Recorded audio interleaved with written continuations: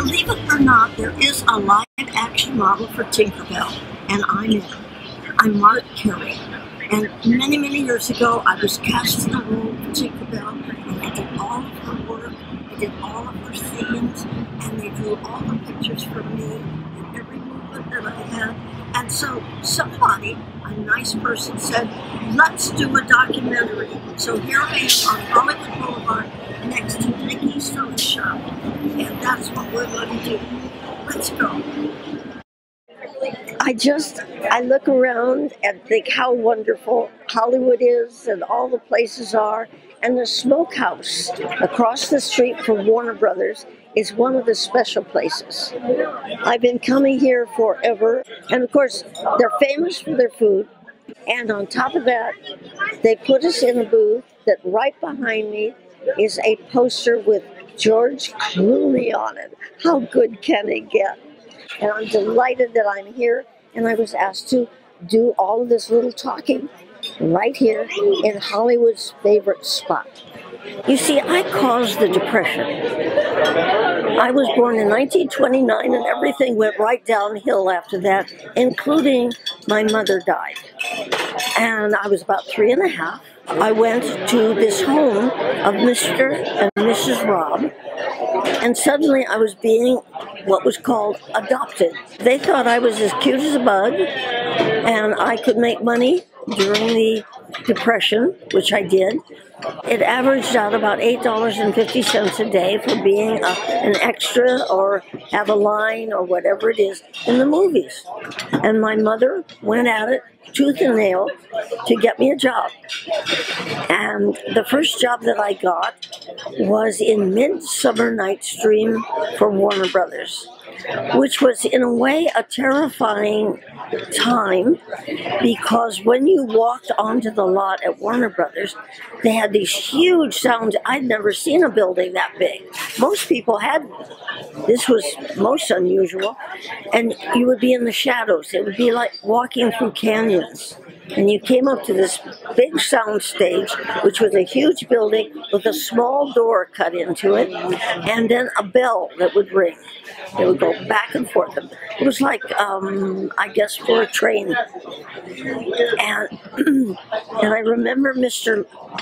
Plaid Pants, that's what I called him, because he was wearing knickers, and they were plaid. And he was leading us, a group of, I guess, maybe 30 kids and their mothers. And he was telling us, now, when you go in, you have to be very quiet because they're shooting. Well, what does shooting mean to a kid? You know, guns.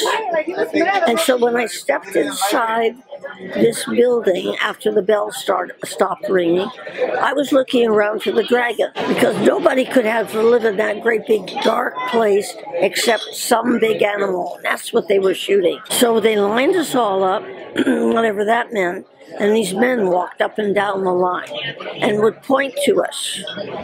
What did that mean? And my mother was over, you know, looking, fixing her hair, pretending that she wasn't noticed. So I stepped forward, and that meant that I was chosen. So the bunch of us that were let off, that our mothers were let off to go to the costumers. Well, that sounded really exciting to me, and at least it was out of the sound stage. I will never forget this. We walked in, I got to go buy all this beautiful material and all these half-made costumes. It was an exciting place. But the thing was that we walked all the way down to the end, and there was this tall, regal-looking woman with scissors hanging over on her wrist with all the pins that you have to fix dresses and so on. And she said to us in this regal way, she said, the bathrooms are over there. We don't want any problems, do we? And we all went, and that's how we started out. And she was very kind, and we were assigned a seamstress. And I was so small, I couldn't get up on the little platform. And the lady was so nice to me. And she's making measurements. And she said, so what is your name, darling? And I got scared because I didn't know which name to use. And I couldn't remember my new name. I just could not. And my mother stepped up and said, "It's Peggy Robb." And so she said, "Oh, is that your mother?" And I thought for a minute, "Oh, is that what they want? That's why they want me to call her my mother, because she's not my mother. I know my mother. I haven't seen my mother for a long time." And I said, "Yes." They sort of led me to that. And this lady said kindly, as she made a bow for my hair, a blue bow, she said it matched my eyes. And I thought, that's so nice. She said, "Now, little Peggy, if you work in this business, you have to be ready to give your name." And of course I started to cry, just softly, because she had no idea that there was any problem with the last name. And then she said, "Well, you know, I'm going to write your name in your costume and in your shoes." Well, that was the most exciting thing that I could imagine. So we got out of there, and we went marching down the street. Mr. Plaid Pants was taking us. I noticed that Mr. Plaid Pants was taking us the wrong way. He had not turned at this great big huge tree that was in a box, a huge tree that was in a box on wheels. And I finally went up to him and I said, "We're going the wrong way. We're going the wrong way." And my mother, of course, is rushing up figuring, "I'm fired. That takes care of that." And he says, "What is your name?" And checking it off on the clipboard was the most important thing. And I said, "No, we should have turned there at the tree." And so we looked around and realized I was right. As we marched off in the right direction, I felt like, well, I passed that test kind of thing. So he said, "What is her name?" And then of my mother, and marked it off. And I thought, oh, well, I don't know what's going to happen. But we marched up to the cashier, and this was one of the most exciting moments of my life. I didn't know it at the time, but there were two little openings in a wall. Obviously, there was a room there. And you took this pink slip and you handed it to the lady. My mother picked me up and I handed it to the lady. She signed it. She handed it back. We went to the next, it was like a teller's window. And I handed in the pink slip and they handed me $8.50 into my hand. And we went out, and my dad was waiting for us. And I held that 50 cents of it all the way home. And that started the, you travel, you work, you do what you are told, and you will get a reward. I made as much as $8.50 a day, 50 cents being transportation. Now, this was the Depression, and if a workman made $2.50 a day, he thought he was rich. So it gives you a little idea. Well, little by little, it was decided that I had talent for being an actress, and I think my mother always wanted to be on stage herself. So she could give her life to me, to being a Hollywood mother. She worked at it night and day. She was not very good at it, but she certainly tried. And the next thing was that I had to learn how to be a dancer, a tap dancer. So I went to Willie Covan, who used to build me up, really, private lessons, and he would say as I left, "Mr. and Mrs. Robb, your Peggy is a dancing fool." And it would just make me feel so good, so I would work harder at my dancing. So we figured out that it must have been at least 8 that I did, if not more.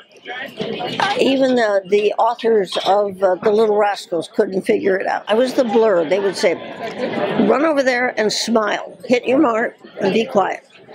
And then run over there and look sad." And I would say, "Okay," and I'd run over there. It was great fun. It was very disciplined. They wanted children who were about 4, 5, or 6 years old, who were going on 32, 33, and 34. We acted like grown-ups. We didn't press any questions. We were told what to do, and we did it. The most amazing thing to me was Darla Hood was the star, and rightfully so. Oh, what talent that young thing had. And Spanky was there. We didn't see much of Alfalfa. We didn't do many scenes with Alfalfa. But the whole idea was that they got scripts. They actually knew what the short was about. Of course, we never knew. We never knew. We were just told to run over there and sit down, or sit down and listen to this teacher, or whatever it was. And I thought, it must be glorious to have a part where you got the script.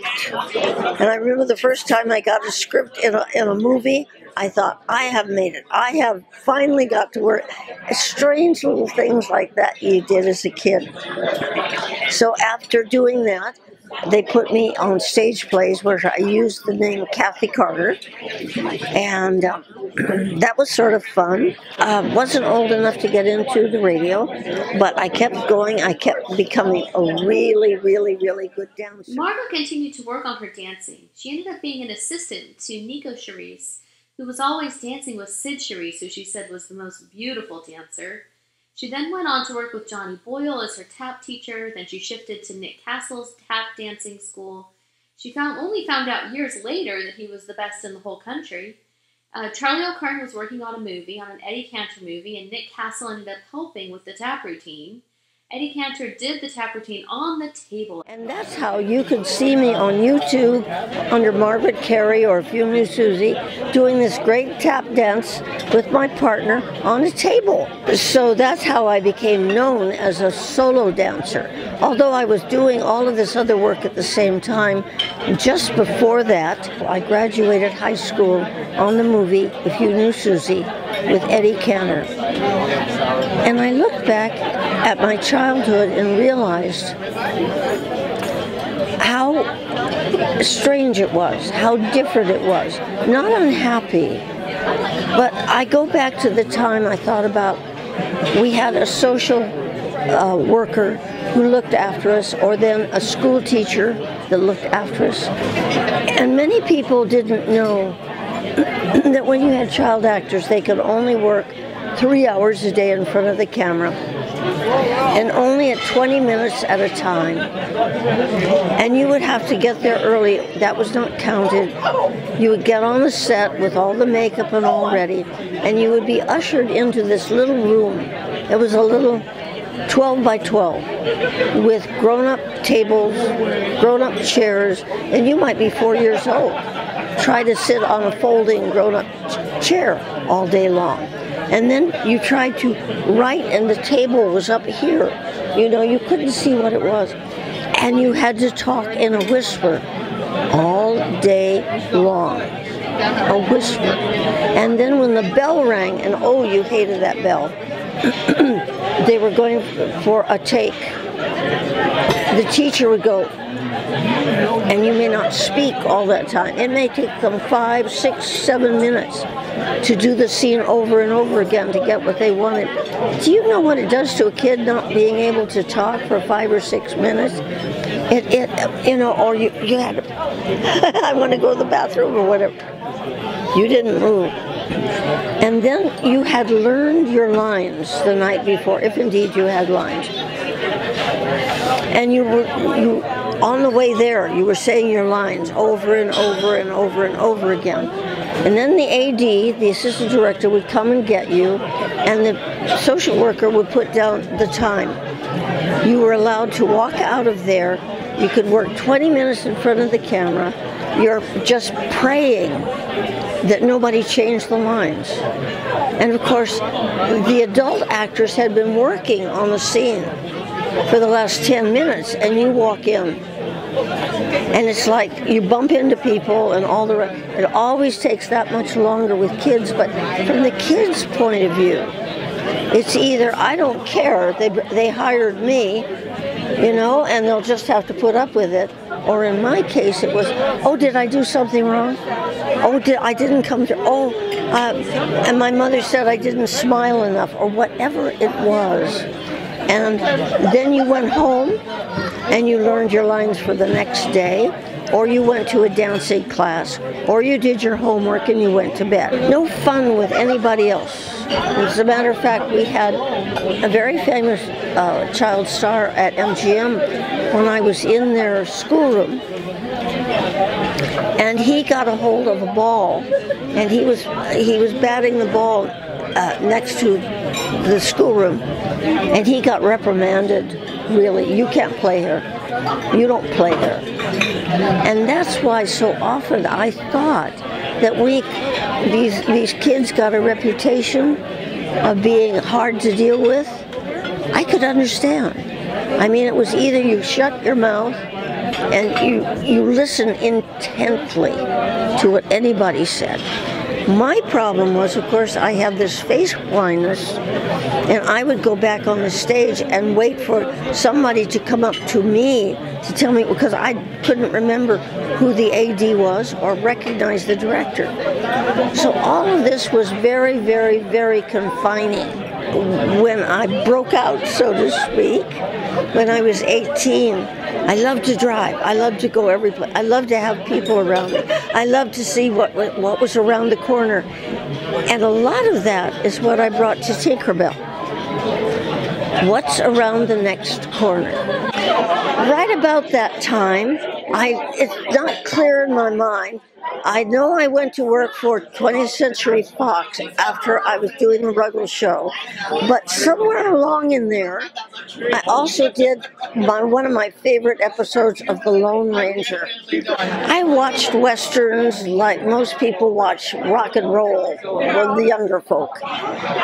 They were my heroes. The Lone Ranger was my hero from the time I was 11 years old and he went on the air. I dreamed about the Lone Ranger saving my life. I would dream up these things, and he would always come and snatch me and save me at the last minute. Well, suddenly I'm going to play Jane Carter on the Lone Ranger. The other thing that is pretty funny is that when we send in all of our information that went into the directory for Screen Directors Guild, we all lied. All of us lied. We said we could swim. We said we could ride. We said we could roller skate. We said we just lied. And when they called me and I said, well, I would love to do it, except I really have to tell you, I don't ride. And they said, okay, we'll just let you dismount. You'll see me dismount beautifully in this episode.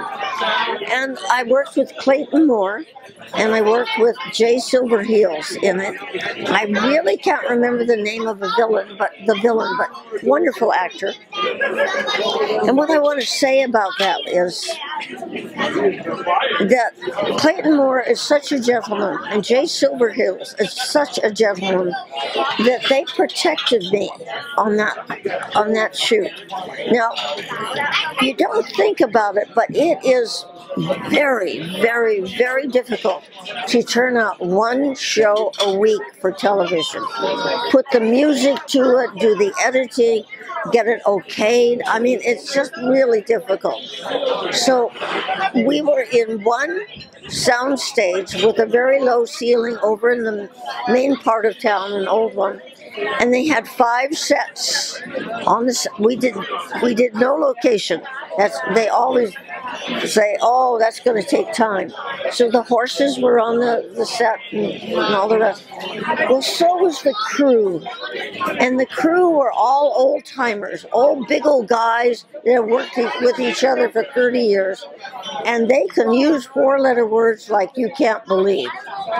But every time that we broke to relight and go to another set, every time, Clayton Moore and Jay Silverheels would call me over, and we would sit over on the sidelines, and they would ask me questions about my career, and then I could ask them questions.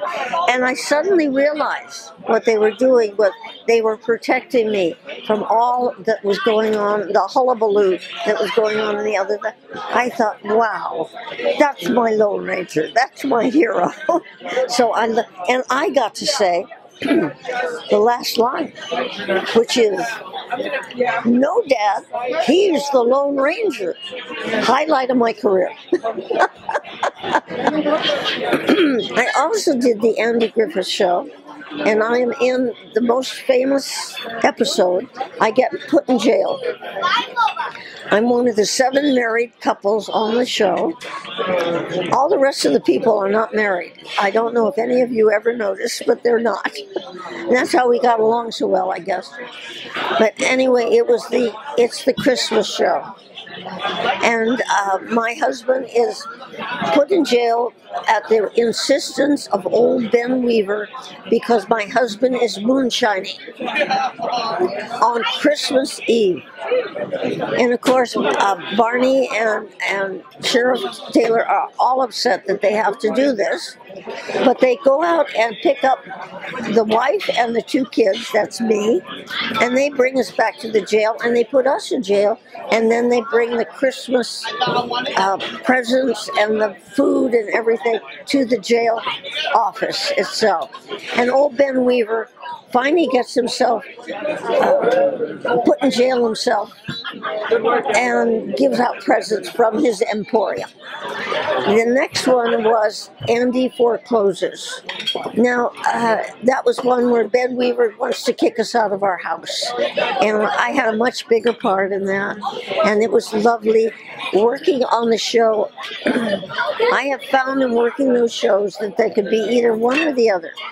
If you have a core group, when you bring in someone from the outside to do other parts in the show, either you can be included or excluded from the core group. Not in any way, shape, or form in a mean fashion. It's just the way that they do it. And in this one, you were included. You became part of the family. It was quite wonderful. And Don Knotts was adorable. I had no scenes with Opie in the second one. In the first one, I did. He was as cute as a bug. So I now travel for the Andy Griffith Show. And one of the reasons is I'm 90 years old. And, Betty Lynn is still alive. She's up at Mount Airy, which is Andy's birthplace up in North Carolina. And we go about the 3rd weekend in September, and we change Mount Airy into Mayberry. We have tribute artists, we entertain, I'm in a parade, and Betty Lynn is there signing autographs along with us. Ronnie Shell is there. He had one line in one show, but he went on to be in Gomer Pyle. So he did a lot of that. So they love us and we love them. Now, it's very near and dear to my heart because a certain person that we're going to talk about later drove all the way from Hilton Head Island in South Carolina to meet me up in Mount Airy, and it was love at second sight. I'll tell you that story later. One of my favorite people, and I was so glad that she was chosen as one of the top comedians of television, and that's Betty White. And she sort of changed my persona. And I give her credit for getting a lot of jobs because I sort of followed what she did.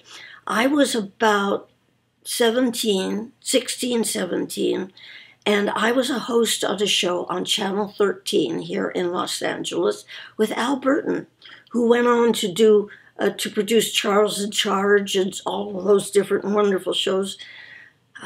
And the show was that we went out, it was called Tele-Teen Reporter, we went out to high schools and found talented folk, and we put them on TV, and I did 2 or 3 numbers, singing, and dancing, and we were supposed to be the school's reporters, and we were making the newspaper for the next day. Well, at the next little sound stage they had at Channel 13, there were shows going on. One day I peeked in, and here was one of my favorite people, Al Jarvis, and the Make-Believe Ballroom Al Jarvis. I say that because he was on the air on radio. And actually, they were playing records on television. I mean, we were desperate for the ideas for television. And there was a young lady there called Betty White. And I stood in the shadows and watched her. She was a cut-up. She would come back with sassy sayings, and she was absolutely adorable. I was being the sweet young thing on my show. And I thought, no sirree, Bob, if she could do it, so can I. So the next show that I did on our show, I gave a flip answer. I didn't stick with the script. I gave a flip answer, and Al looked at me, and I looked at him. And bless his heart, he went with me. And we became the same kind of banter that you see right now on television. So I keep thinking of Betty White. And I flip out things, and I'm sure Betty would have said it. And I think she's a genius. And I think she's a wonderful woman. And I think a little bit of Tinkerbell in there. When I was working as Tinkerbell and being the live-action model, I got this wonderful call from Mark Davis, who said, how would you like to be the live-action model for the red-headed mermaid in the lagoon sequence? I said, would I? I will be right there, Mr. Davis. So the first thing that you do when you do any kind of animation is you start out with the track. You record it. They called us in to record at 1:30 in the afternoon, including June Foray, who of course is the famous voiceover actress of Rocky, for Rocky and Bullwinkle, and so many other things, and Connie Hilton and me. And we did our thing, and in fact, I'm the one that says, we just wanted to drown her.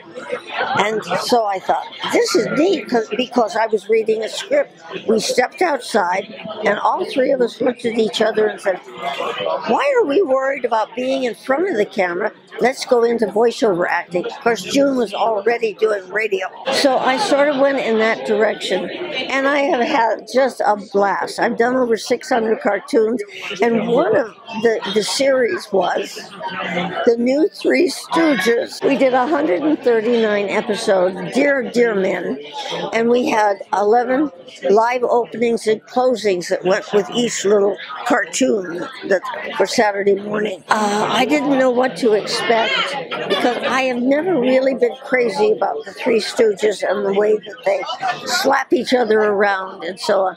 I think it's more of a guy thing. I don't know. But they were so professional. That's what really got me. But Mrs. Fine and Mrs. Howard ran the whole thing. Yes, they would come in and sit down in chairs next wherever, if we were shooting live, if we were recording, and they would start talking to each other quietly as if they hadn't seen each other in 5 years. And if Mrs. Howard thought it was taking longer than it should, she would go and say, oh, Mo, darling, Mo. And he would say, what is it, sweetheart? She said, it's getting late. And she would look at her wristwatch. He'd say, okay. She would move us along. We had fun on the set. They were, as I say, dear people. And one time we were doing a scene where Mo was supposed to pull electrical wire out down by the carpet. And he was crawling on his knees, and he's supposed to pull it because on the other side of the wall was going to be a telephone that was pulled or something. I don't remember what. And he's doing his lines, and he goes and he grabs it, and he finishes a funny line, whatever it is, and we say, okay, cut. Turns around, his hands are all bloody. It had been snugged up against the wall too tight. And for him to get in touch, he got nails, scratched his head. But they finished the shot. That was the whole thing. You always finish the shot. So professional. Another time we were down at the Balboa Bay Club in Newport Beach doing these live openings that we have for the cartoons. This one, I am Mrs. Highfalutin, and my husband is Highfalutin, and we are sitting there ready to be served by, guess who? The Three Stooges.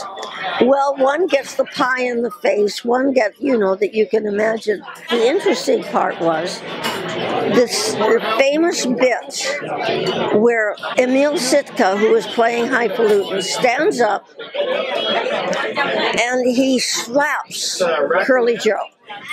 which he's supposed to do. And he gave him such a hit that you could see the marks on Curly Joe's face. And Curly Joe is hot. And he says, no, wait a minute, buddy. And then Mo stepped right in front and gets it going again, and then steps back just as Highfalutin hits him again. So Highfalutin, my husband, picks up a plate from the table to hit him over the head with it, and he picked up a real plate, not a breakaway plate. And you will hear me say, here, sweetie, try this one.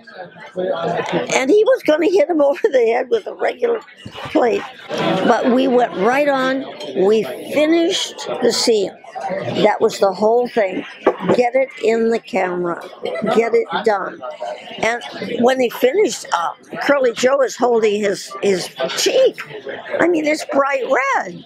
Because Emil went out of his mind with, hitting him. But that's who they were. Amazing professionals. And very dear people. Yes. Why don't you tell us a little bit about all of the voices you've done? Give us a little taste of your favorites. Oh, well, I'm in a Scots place, and I like to talk that way because I think I'm Scots. Well, I know I am. And then there's, of course, the Irish. The Irish is a wonderful way, soft, lovely, much softer than the Scots. Maybe you remember a fellow named Hal Smith. And Hal Smith was Otis Campbell, the drunk, on the Andy Griffith Show. Well, Hal and I were dear friends, or the families were dear friends, way back when I was 18 years old. And he came on as the announcer on the Charlie Ruggles Show that we did. Anyway, I ended up with Hal on several things. Hal and I, because he was not much taller than I, had the same microphone. I said to him one day, Hal, I'm supposed to do a German accent here. I don't know how to do a German accent. He says, you don't know how to do a German accent. Well, I will take you over here to the side and give you a sentence. And I said, I need a sentence for a German accent? He says, yeah. My sentence before I do a German accent is, she was looking out the window when I saw her. I said, yeah. And I went back and I did a German accent. That's the way we learn them. So we're standing right outside the Tama Center here in Atwater Village. Once the home of Walt Disney himself. We used to have lunch here every single day. Come on inside, let's go take a look around. So originally we were built in 1922. We've done a few renovations since, but it still retains that old character and old charm that it had in 1922. I want to stop and pause here. Just as we enter the restaurant, we have two of our most important Disney artifacts hanging on the walls.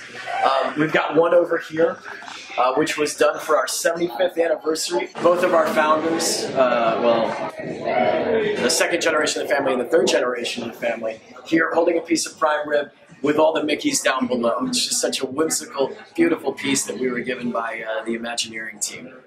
And then over here, around our Christmas tree, we can sneak in around the tree. I've got a Jim Hench animation. And Jim was one of the most prolific Disney animators. And he did this for us, and this was in 1958. And in the middle there is Lawrence Frank. Lawrence Frank was the founder of the restaurant, along with his brother-in-law, Walter Vandekamp. And Lawrence and Walt were great friends. So next I kind of want to show you where Walt Disney spent his days here. Follow me. So as we walk through the restaurant, we can see the old Scottish architecture. And Walt actually had a big part in designing this building. Not himself, but he actually introduced us to the person who designed it. And that was one Mr. Harry Oliver. He was a famous set designer for the studios and for Walt Disney. And what he did was, he took our owner's vision. The owner's vision was, I want to create a Scottish country manor here in Los Angeles. And Harry Oliver says that absolutely, I'll do all the plans for you. When the guys showed up with their work crews, and Harry laid out the plans for them. He said, all right guys, put away the rulers, put away the levels, and do everything by hand. So nothing had a straight wall. And still, almost 100 years later, there aren't very many straight walls in this building. I can attest to that. Follow me. Let's go see Walt's table. So as we enter this main dining room, this is one of the most original parts of the restaurant. This was here in the 30s when Walt used to come. And as we know, we've got Walt Disney's table over here, the famous table 31. So he would take his meetings back here in the afternoon and he'd have lunch. And the animators, they used to hang out here because they knew Walt was going to be in the back. He would have a few meetings in the morning, he'd have his lunch. And sometime in the afternoon, the animators might be able to get something in front of them. So they would wait around, and in the afternoon they'd all come running over with their ideas and their sketches. And they were working on one particular project. They were working on Snow White. If you match Snow White's house with our actual building back then, they're the exact copy. You can put them one over the other. It looks like they stenciled the picture and made Snow White's house with it. It's because the animators were actually outside in the parking lot sketching the building because they needed some inspiration for what her house was going to look like. So here we come to the second room that we ever built into the Tam O'Shanter, besides that main room we were just in. This is our Royal Guards room, and it's called the Royal Guards room here because, like many things on our walls here, we get a lot of stuff gifted to us. And this happens to be one of a very, very rare, interesting gift that was given to us by actually a friend of the royal family. So what we have here is we have a royal set of arms. So this is the Royal Guard's room. This is the Royal Guard of Scotland, pictured here with the Queen. And this set of arms is one of two in existence outside of England. So moving on through our rambling Scottish country manor here, we come to the last big renovation that we ever did to the Tam O'Shanter, but it was done in that Hollywood style. And the Hollywood style is, this is essentially a movie set up here itself. Unfortunately, at the time we built this, Harry Oliver had since retired, but we did contract a whole group of studio set designers to design this room to make it look like the rest of the restaurant. We actually feel like we're in the same restaurant. It doesn't feel different. We're actually in a different building. We're in the neighbor's building next door that we just walked up those steps into. But all of this that was done was all done by set designers. So all of these beams that you see in here, they're actually all made out of fiberglass. Not wood at all, but no one would ever know. That's the beauty of Hollywood and the magic that this place is. Well, we're sitting here today at Walt Disney's table. Take it away, Margaret. Oh, thank you, Connie. Nice introduction. Thank you very much. Thank you. I was adopted when I was a little kid, and of course they didn't talk about your former parents or anything then. And for 50 years I wondered who I was. Well, it turns out I found my family, and we're Scots-Irish.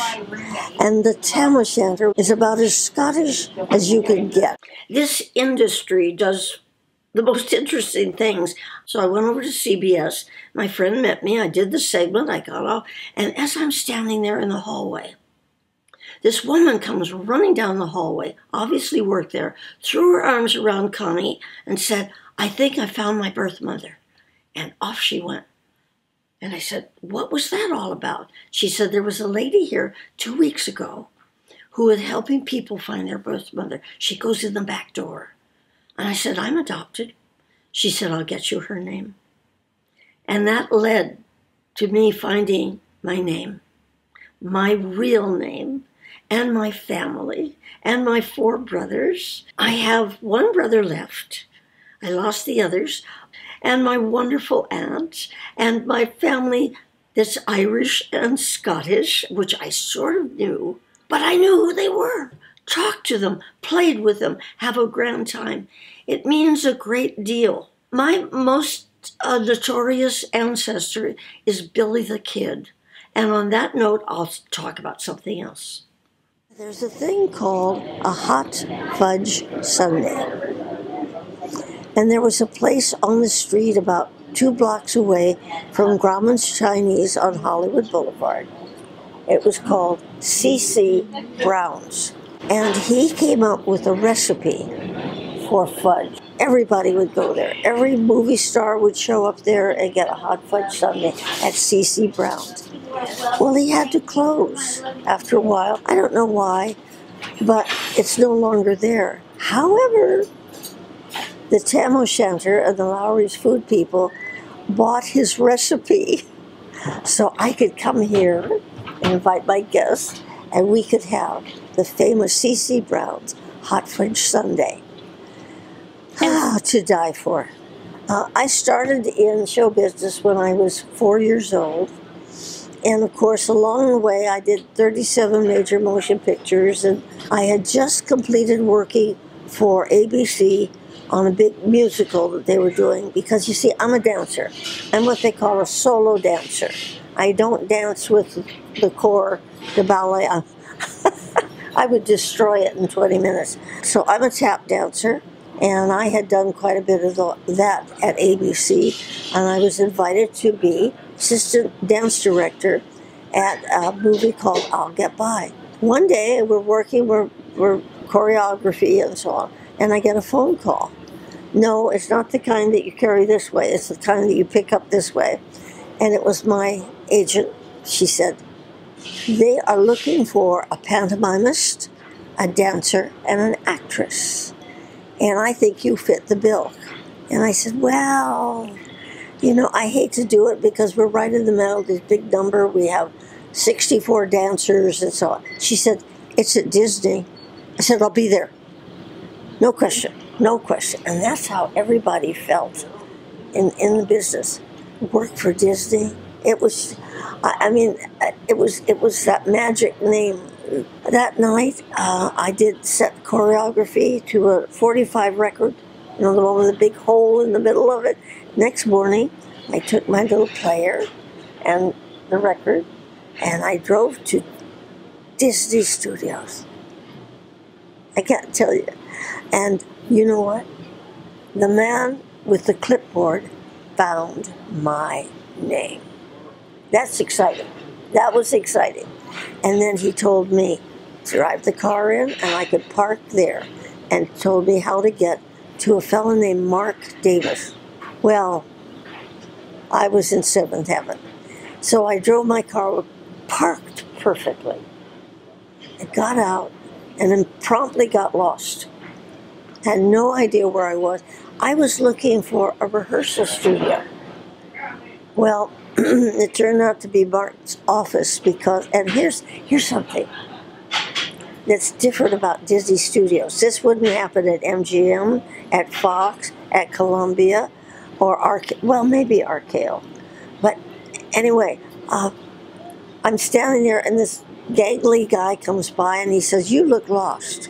And I said, "Well, I'm supposed to be at Mark Davis's office, and I don't see any rehearsal." He says, "Oh, he's in that building on the top floor." He said, "I'll take you."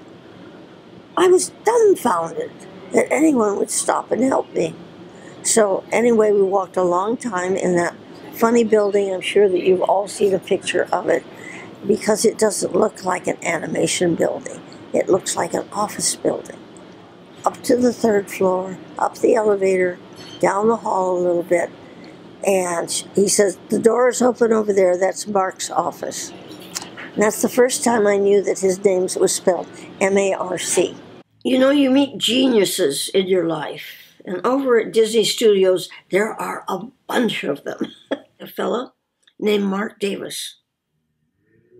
He is a special genius. He is you know the word gentleman, you put it all together, but I take it apart. I said, he was a gentle man. And I went into this crowded office. There were 2 animation desks, you know, with the discs, with the light coming up. You've seen them, I'm sure. And all around the walls were sketches of this adorable creature. And with a little skimpy costume and her hair piled high on her head. And that was the first time that I saw Tinkerbell. I think I told you the story that I took a little 45 record player into his office to do a pantomime of a 9-year-old little boy who was fixing breakfast. Well, I'd been in show business now since I was 4, and I was about, 18 now, around it. So I knew I just didn't walk in and say, "Hi, hire me." He waited and said, "What's that for?" And it wouldn't work. The player wouldn't work.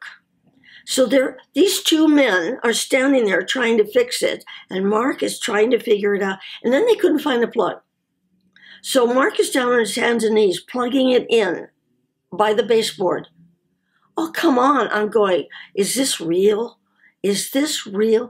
And he got up and he sat back and ready. You could just tell.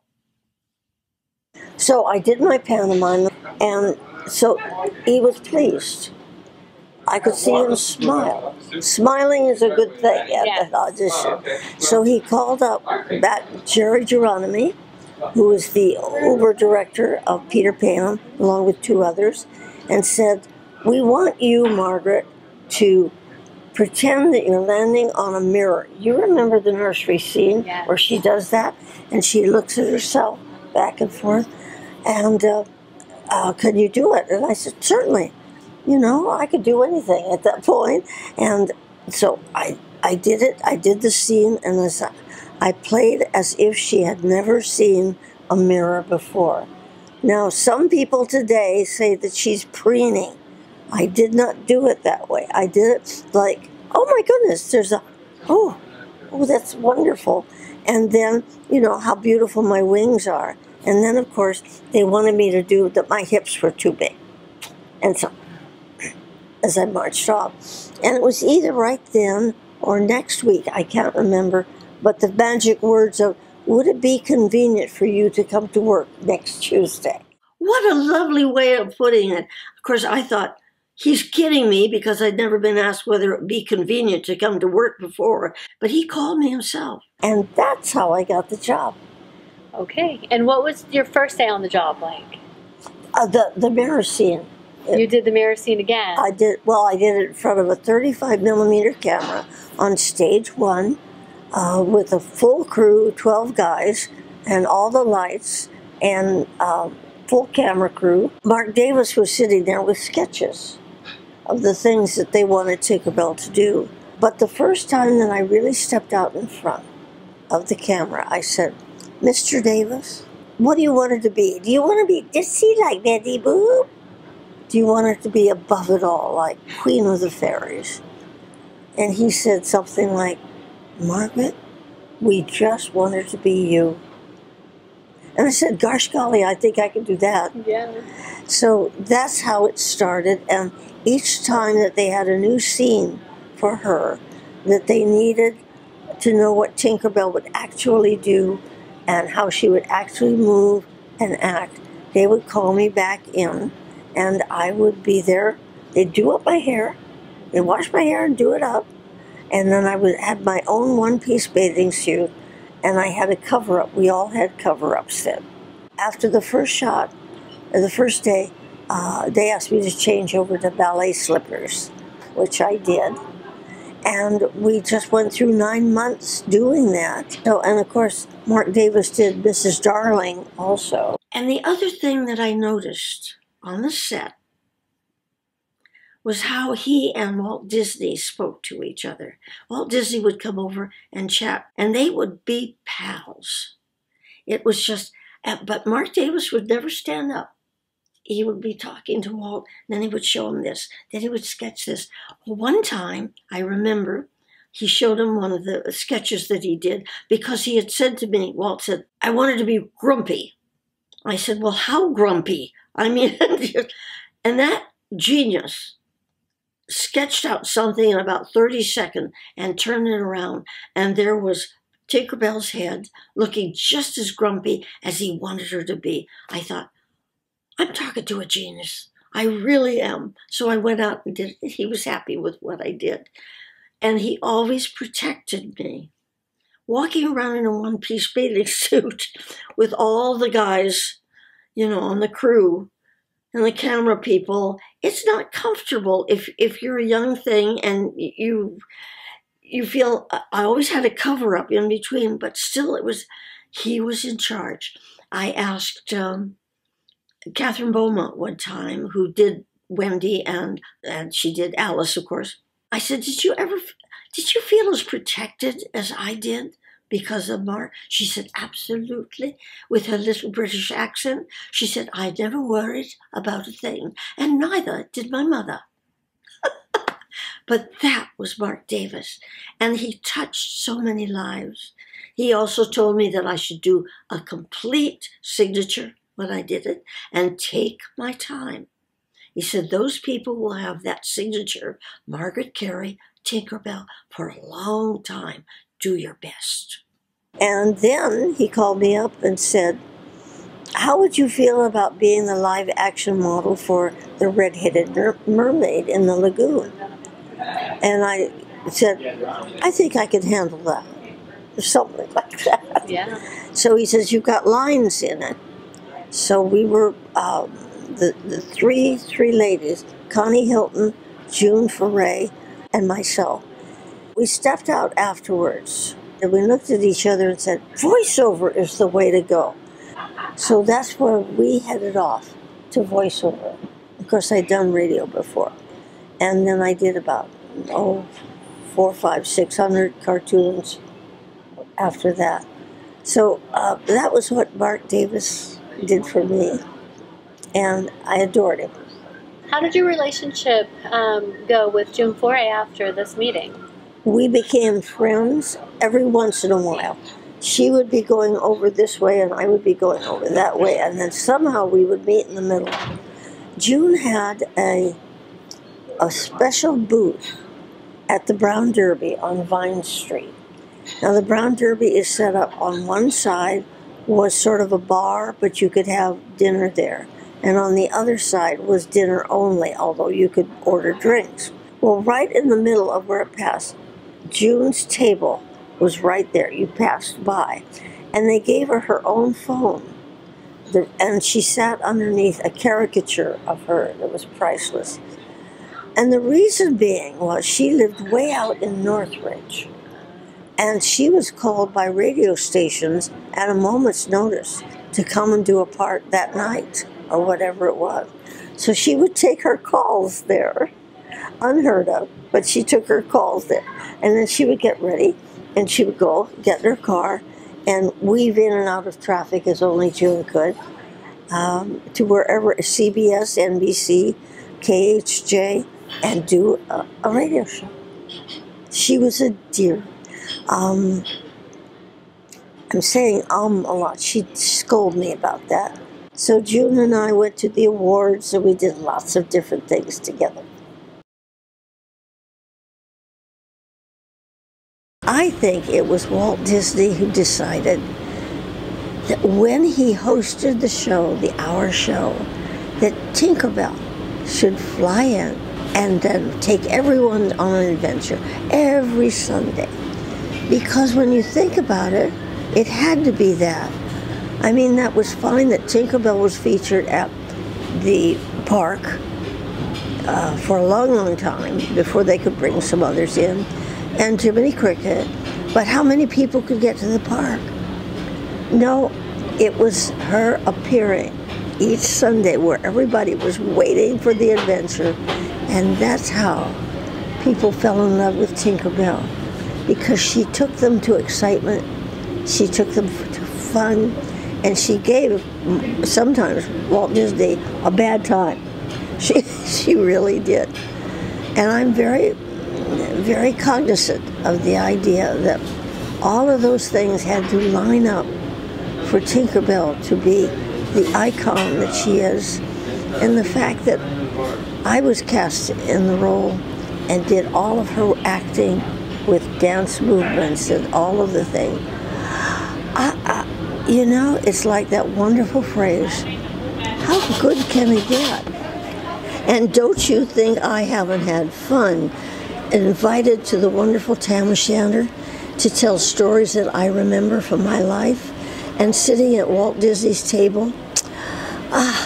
Can anything be better? I think I asked that question once before. We met Margaret, I think, at Walt's Bar about 4 or 5 years ago, and found her absolutely amazing. Funny and delightful, full of energy, and I admire her just because she's always running and always happy and always cheerful. Has an amazing zest for life that you can't, it's one of those things where you meet her and you're just energized You're laughing. She always has a great story, and she loves you even more if you have peanut butter and jelly sandwich with her. I'm a new friend from Margaret. I had the wonderful opportunity of meeting Margaret with Bella and Christy, and Margaret's just really inspired me ever since the very first moment of sitting down at Smokehouse together and getting a chance to talk about some of her wonderful experiences and challenges that she had to face and overcome and thrive in growing up as a woman through the classic eras of Hollywood. And I just find her a wonderfully inspiring, motivating woman to emulate myself after wanting to become a very feisty, strong, brilliant woman who also has a career in her feet. Margaret is just a fascinating, proud woman who deserves all the respect in the world. By the way, my mother's name was Grace Mabel Robb. My dad was Frederick Goodrich Robb. Dear people, really dear, but you have to realize that they were old enough to be my grandparents, so they had strict rules, which they loosely took care of. I could get away with this, that, and the other, I would tell you, but one day I turned 18. It was May 11th, and my mother walked into my bedroom and said, "You are now 18, you may now date," and turned around and walked out. So, I didn't know any boys, I told her when I went back to her room, and she said, "Oh, you'll find them," as if that were the worst thing that could ever happen in the whole wide world. So I was working on the movie. I graduated while I was doing If You Knew Susie. And I asked June Wilson, who was the dance stand-in for Joan Davis. Well, I had struck up a conversation with June. Here's my problem. How do you find boys?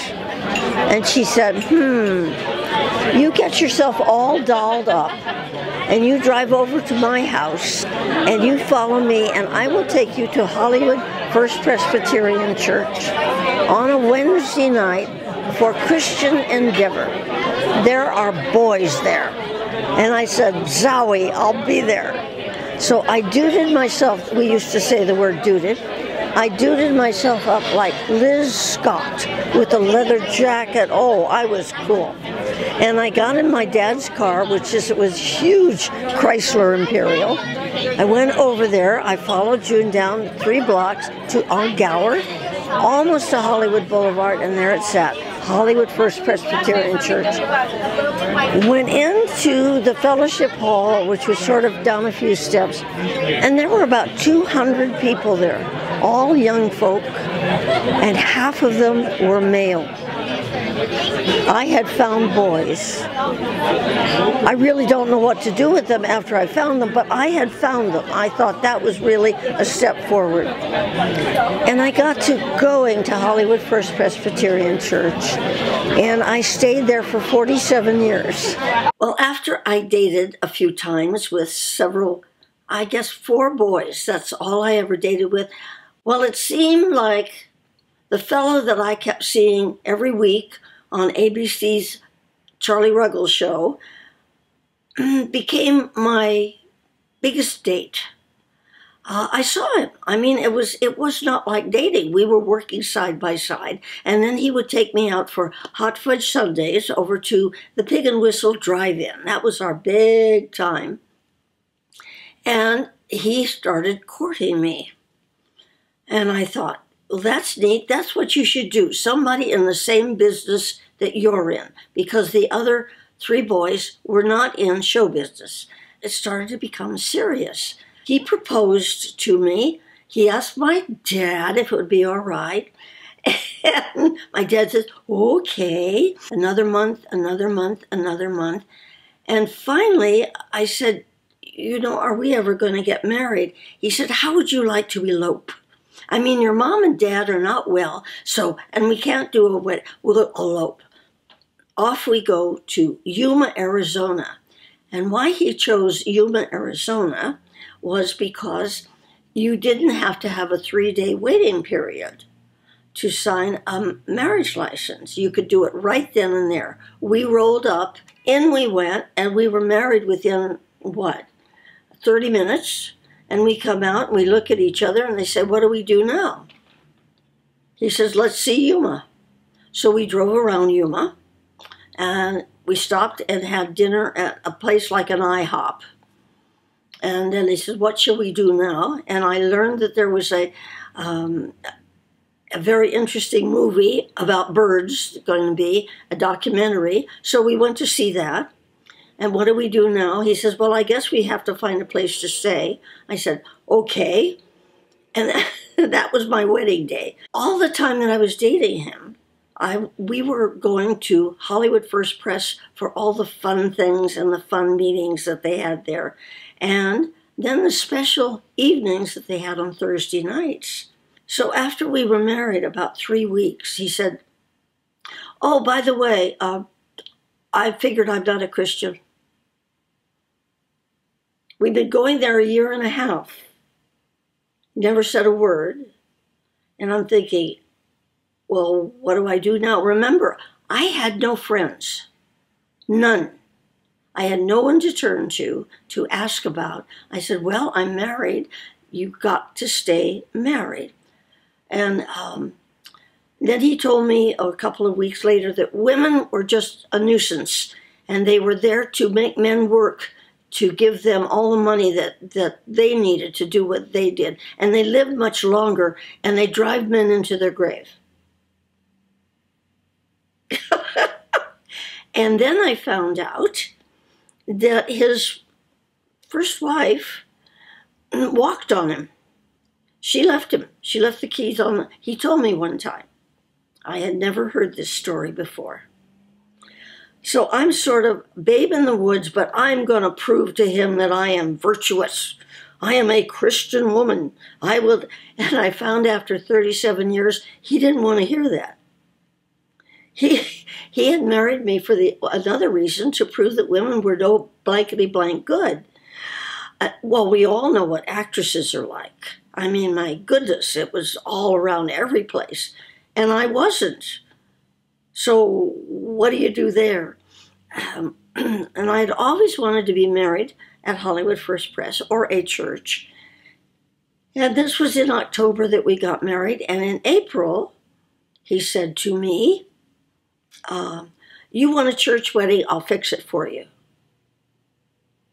I said, that's wonderful. He says, you've always wanted a church wedding. And I said, yes, now I'll get out the list of people. He says, I'll take care of everything. I was so dumb. And we drive over to the church and the Henrietta Mears Chapel. There's no cars in the parking lot. We walk into the little chapel. They never turn the light on. My pastor is there. 2 people that are friends of Richard and me are there. And they gave me a cantaloupe. That was my prize for being there, getting married again. And we left. And he never explained to me. 11 years later, we were moving from one house across the street on Norton Avenue, and I was packing up stuff by myself, and I found these legal documents. Well, when I married him in October, he wasn't divorced. So that was Yuma, Arizona. That was the whole thing. And then in April, we could be legally married. Well, on top of that, one of the reasons that he married me was, I found out later, that he got $1,000 from my dad, which is not unusual, to cover the costs and so on and so forth. He had taken $1,000 to get the divorce. He was brilliant at this, just absolutely brilliant, and I was so dumb. Well, after 11 years, folks, what do you think I did when I found out? I never said a word to him. I said, he's here. He got out of the problem, more power to him, I guess. But this is what he could do. He could figure out 7 years ahead where he wanted to be and how he wanted to do it. But he could only do one thing at a time, and that's what happened to his business. In the animation business that he went to, because I could do voiceovers, and that he didn't have to pay me. Some of them he paid me on, but basically, and he knew people in the business. He would only put up one balloon. In other words, he would only be working on one project. You don't do that in this business. You put up 17 balloons at the same time, and you hope that one comes through. And they didn't. And that's when I got into the place, and I started flipping houses. And he had many, many reasons to be the guy he was. I knew nothing of them. I'd ask no questions. Here was somebody who said he loved me, who I found out did not know what that meant. And I know that there are many people who are watching this to understand. And I look back and remember when he left me for another woman after 37 years. I was devastated, as you can imagine. I hadn't been very nice in the last 2 years of those. I really hadn't, because I didn't think he was doing the things he should.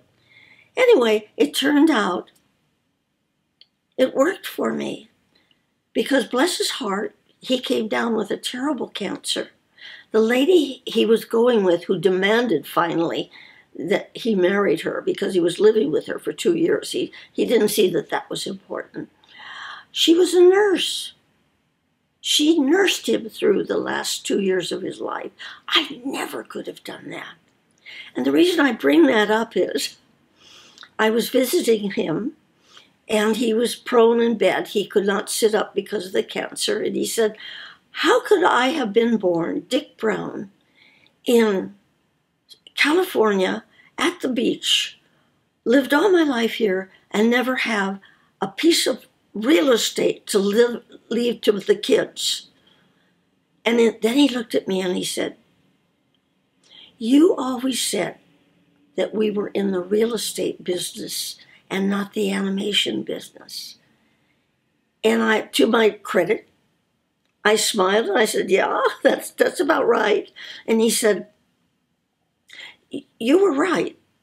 And now you can say I told you so. And again, to my credit, I said to him, no, I think I'll save I told you so to something important. And he passed away about a month later. This is a very special place for me. I had married Dick Brown, and things were going pretty good, but both of my parents were ill. So we had to get a bigger place to move in together. And what possessed me, I don't know, I wanted this big house here. Now, we paid, I should say, $22,500 for this house. And we had a $191 a month mortgage. And that was hard, but we did it, and I flipped this house. Nobody used those words then, but I did it all over, and we hit a big snag at the animation business, and we sold it for $39,000, and we used that money to not only buy another house, but to keep the business going. Come with me. So I should tell you that Dick Brown thought of his houses as his castle. I always thought of houses as a financial situation. So how did I get him out of the 141 North Norton that you just saw? I told him I had finished it. I had nothing to do. I needed a new house. And it was right here at 111 North Norton down the street. And well, he bought that. And we bought this house, which we had to jack up the back, because there is a stream that runs through that they said that Father Junipero that founded Los Angeles camped at it. I don't know if they did, but here I go again. I flipped this house, and we got to the place where we were out of money again. So we sold this house, and we moved to a house across the street. Come with me.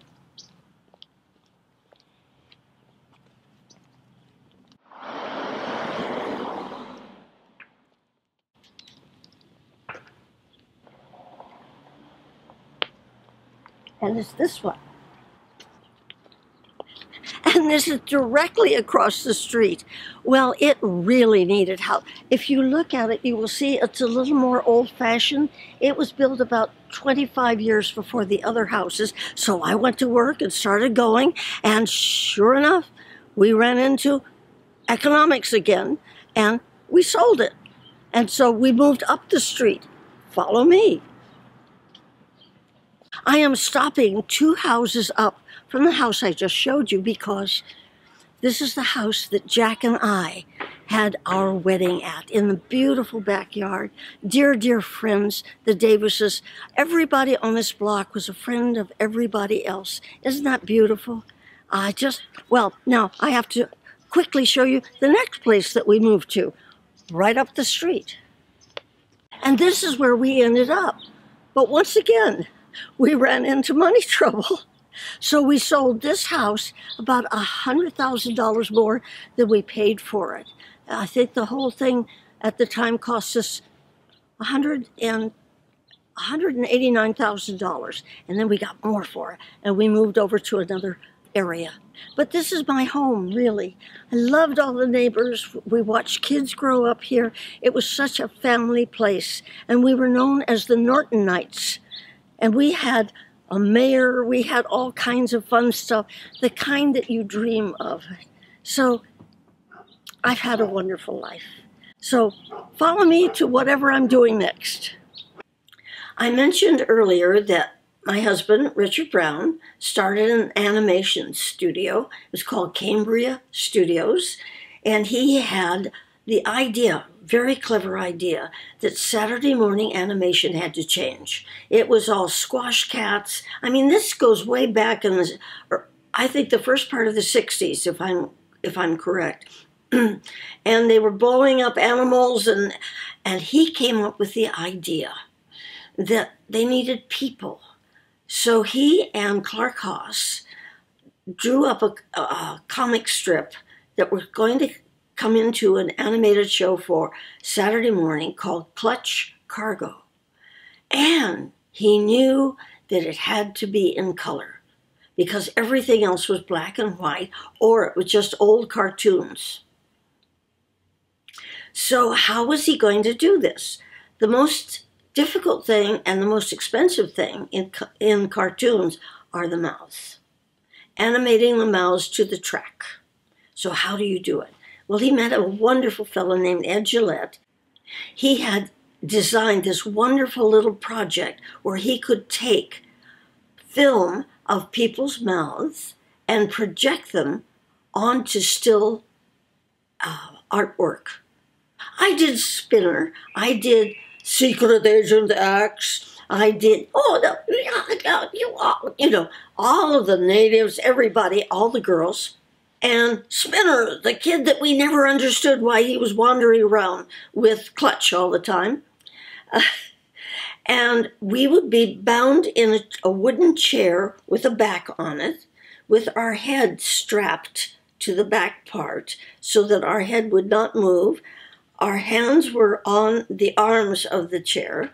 Our script was over here. The camera was in front of us. And we would get white makeup all around here, and then the makeup artist would paint different lips on that went with the character that we were doing. And there was the camera, and we were trying to remember how we did it when we did the track originally, which is what you do about a week before you're going to shoot. And we're sitting there and we're doing all of this. Gee, Clutch, what are we doing now? So we had a thing going that we knew we would not be on Saturday morning. We were up against 2 big outfits that had the television tied up.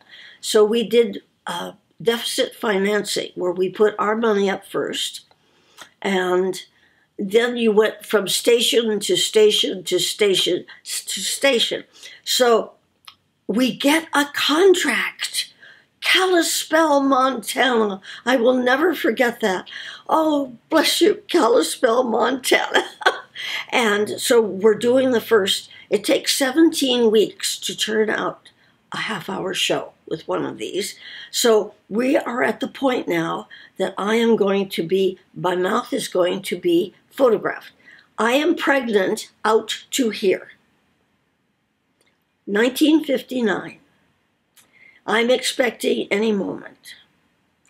And I'm sitting there, clamped into this. I'm doing my work and finishing up, and we finished my job, waiting for the next actor to come over. That was Hal Smith, by the way. And over walks Richard, and he's got his back in between us, and he leans on the arms of the chair, and he says, "Now, we have to go into production on Monday."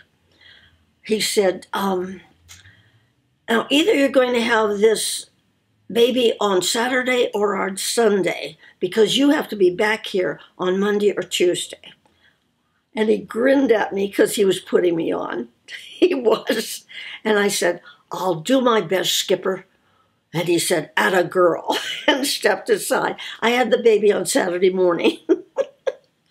And now, I'm telling you this story for two reasons. One, that I will put up with anything for filming. And two, that I was the best wife that he ever had.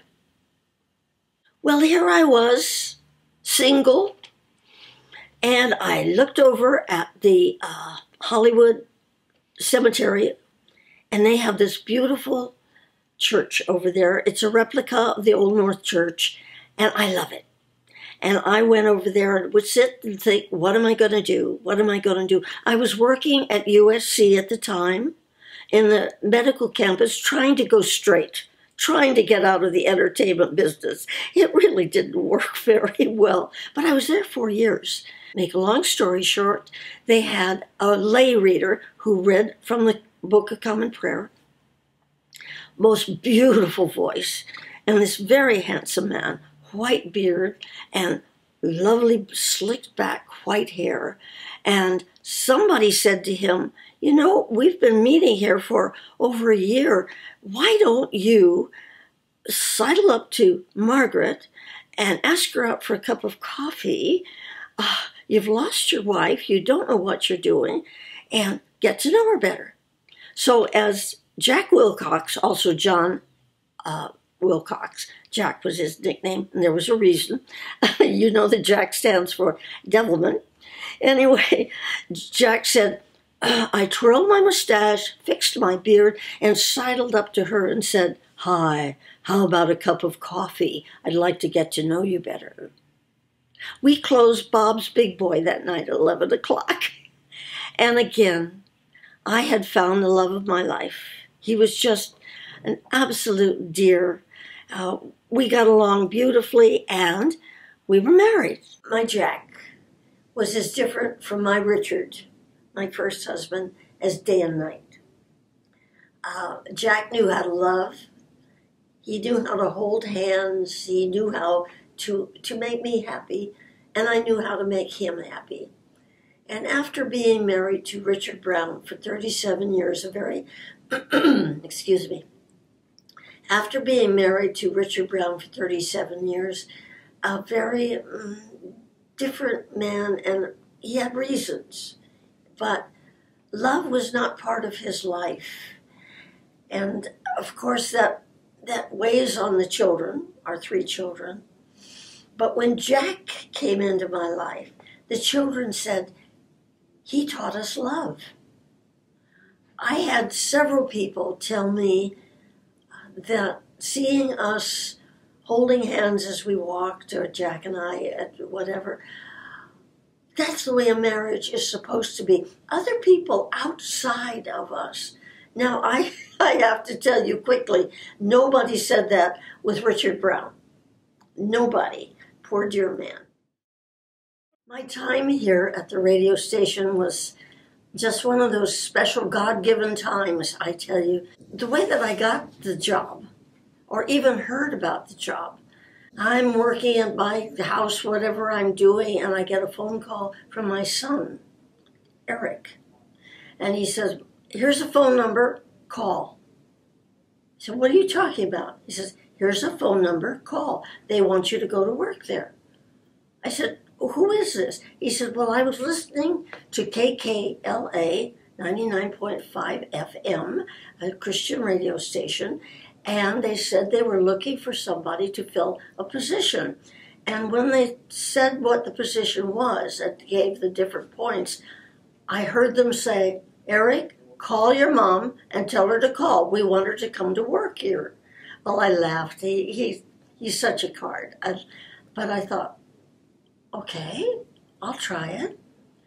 So I picked up the phone and made the contact. And they gave me an appointment to come over and see them. I think it was in a couple of days. So I thought, this is really weird, but what fun. And I went into KKLA. They had just moved into their place here. It was just one little office. Now it's spread out all over the 5th floor. It's very, very big. It's grown beautifully. But at that time, they had just moved in, and they invited me to come in, and they would tell me what the job was. And it was a job of reaching out to charitable organizations and matching them up with the advertisers here to the good of both. So the charitable organizations could make money buying from our sponsors, and the sponsors would give them money to pay for what they were doing. I guess I did well because I entertained them for about an hour, and we were laughing. It was the most comfortable interview I had ever had in my life. I hadn't had too many, but this was great. And then I never heard from them. And I knew that they had a big show, and they were inviting maybe 35 clubs and organizations, which would be maybe 150 people to come. And I knew it was going to be in November, and I knew that it was the first Tuesday, and I never heard from them. So I thought, well, I guess I didn't get the job. So the weekend before, I went to church on the way. On a Saturday night, I sat next to this pretty lady. She says, oh, I'm so glad to meet you.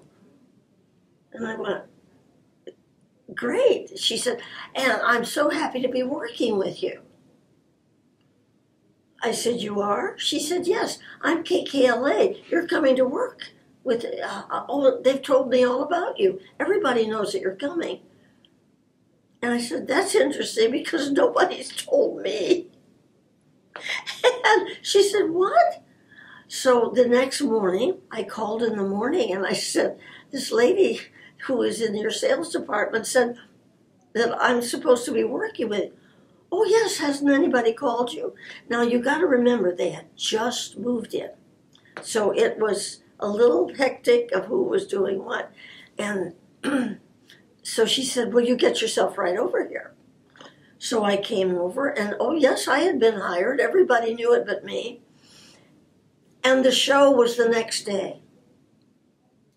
And we gave points to people for how much shopping that they did or answering questions in the show or whatever it was. And here's my best point. I said, oh, I'm okay, because they gave me a beautiful office. And there's a file cabinet there. So they said all the information's in the file cabinet. And I went over and opened up the file cabinet, you know, the ones at the side, all beautiful wood. And there were 6 files hanging there.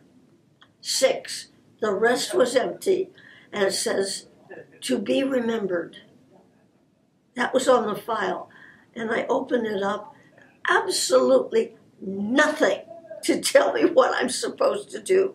So I go, there's nothing. So the staff was going to come over and help me. I got along so beautifully with everyone and told jokes and stories and all and how this happened. And they decided that they loved me, and I decided that I loved them. So that was my entrance to KKLA. I'm Dave Dino, and I'm the creative director here at KKLA in Los Angeles. And my experience with Margaret goes back many, many years. She was actually a part of KKLA before I came, And I had the great delight of meeting her and finding out what she accomplished. Margaret began working kind of part-time in public relations for the station.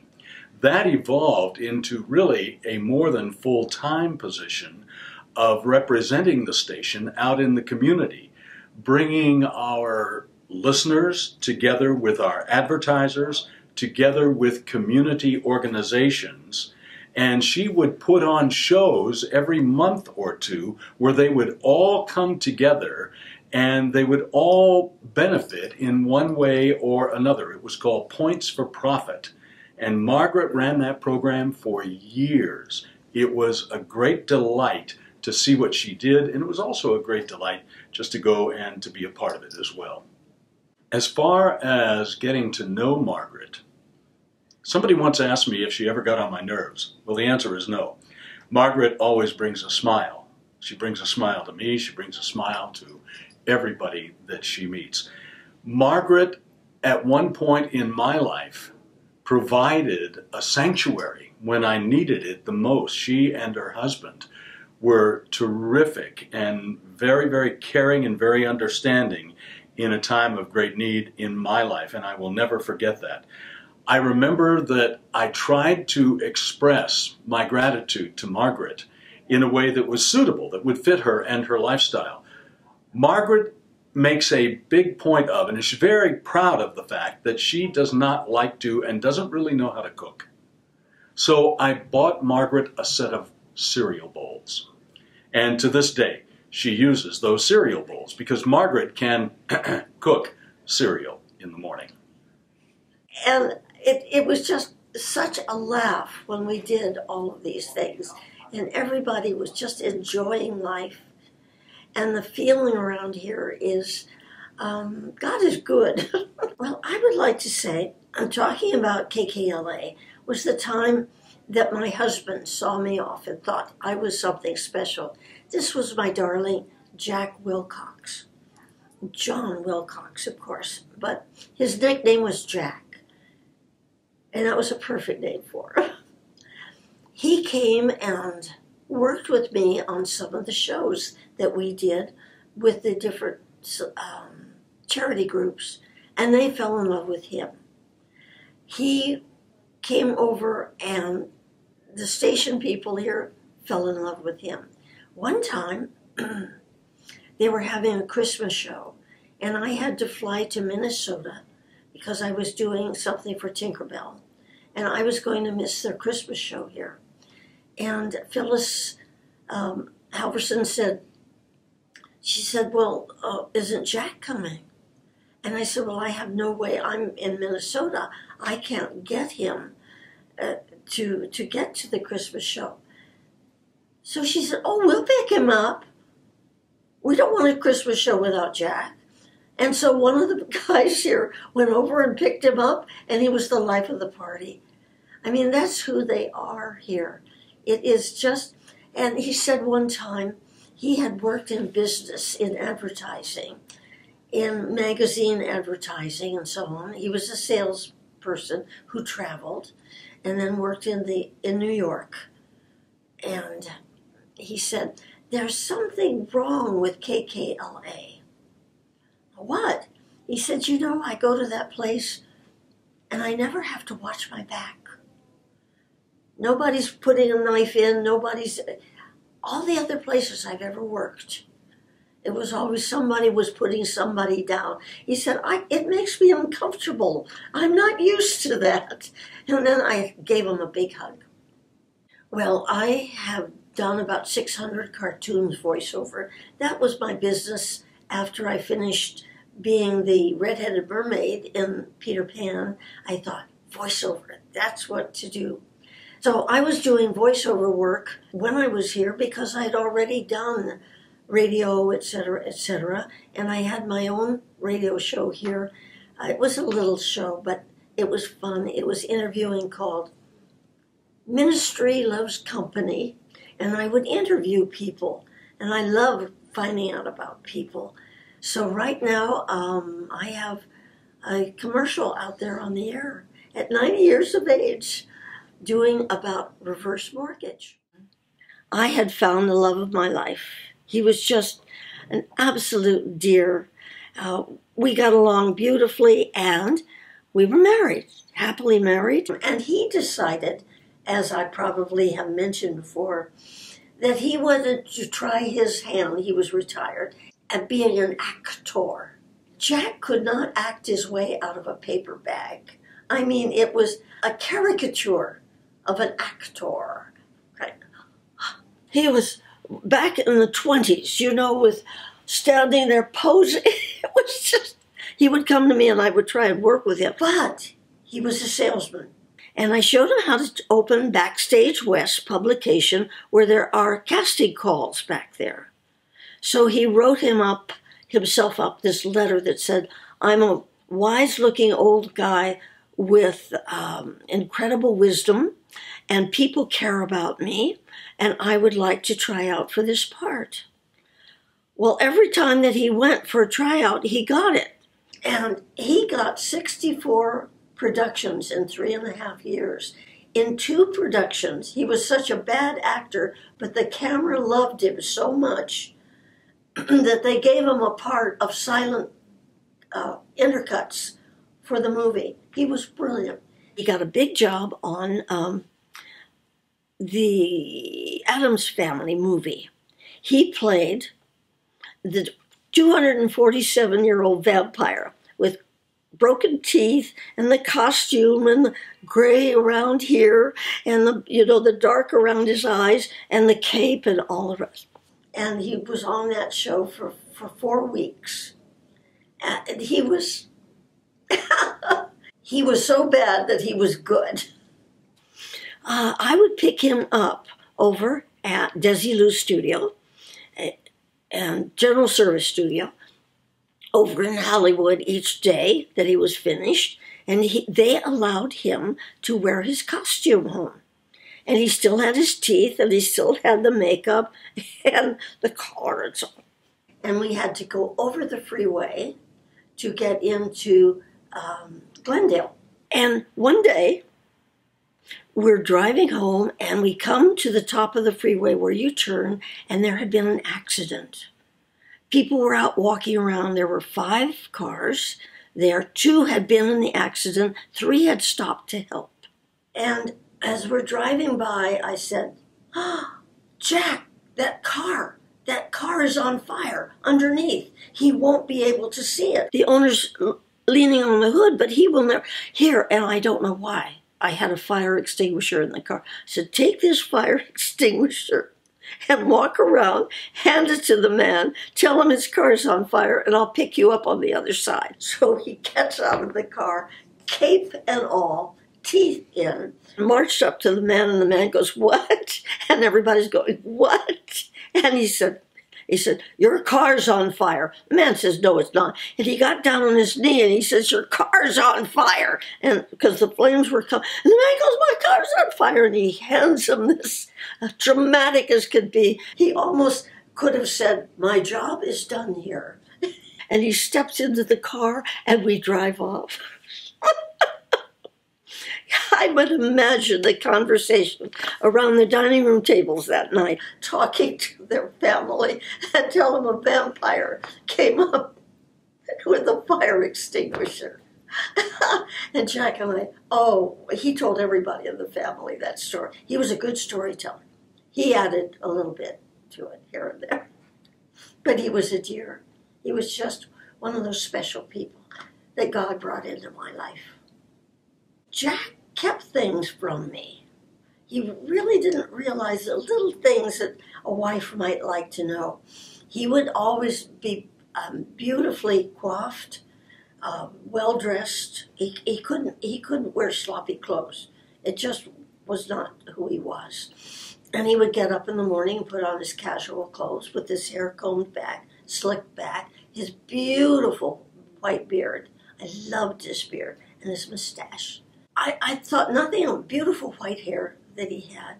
Well, when he was ill and I brought him home and he was convalescing, I washed his hair. It was all curly. the most beautiful curly hair that you ever saw. I have never forgiven him for that, having natural curly hair. And he said, oh yes, well, I have to keep some secrets, you know. And that was, anyway, that was Jack. You've heard the story that where you work is a family, and that's true of KKLA. It's part of Salem Communications. It's the flagship. We had the finest general manager in the whole wide world, who became like a father to me, particularly when my husband died. Tell you a story about my husband, if I may. He had been ill. He had his 7th heart attack. And so they allowed me to work here at night while he was asleep. And then I would go home in the morning and we'd have breakfast together. Then I'd take a nap. That's the way it worked. And this is a happy, sad story. But it's just, I knew people were there for me. I know that Dave Dino was there for me, and Terry Fay and all the people who were here. So the relationship that I've had with Margaret has been both on a professional basis and on a very personal basis. Margaret and I have become great friends, so much so that I am one of the people that would be contacted in case of an emergency in her life. And I recall one day working here at the station and getting a phone call from Margaret. I went home on December 22nd, 1999, when everybody was talking about, my gosh, are the computers going to work? They'll change over to 01. You know, we don't know how anything. It was, and I came home and my husband was awake, which was unusual. And he was watching television. As a matter of fact, Glendale Freeway was burning up at the time, so he was watching that. And I saw that he wasn't feeling that well, but I gave him a big hug. And I fixed him a little breakfast, and he was sitting hunched over at the table. And I was working at the stove. No, I was working at the cereal bowl, was what I was working on. So anyway, he finished eating it, and he stood up with his shoulders over like this. He was in the war, he was aircraft commander of B-29s. He was my fly guy. And so I said, hey, square those shoulders. He said, what? I said, square those shoulders. I did not marry an old man. I married a fly guy. So he said, all right. Then he put his shoulders back and he said, I know about you actresses. You just want to take liberties. And I ran over to him and gave him a big hug. And we walked on the hall. And he walked into his bedroom, sat down on the bed, reached up to me, and he was gone. And she told me that Jack had just passed away, and she wanted me to come over. I was the first person that she had called, and she wanted me to come over so that I could say goodbye to Jack before he was taken away. We spent an hour or so together. It was a very close time, a very special time. So I called over here. They were right there. Dave Dino was right over. Anything that I needed, anything. And they said, you have a job here and you keep going. He was loved.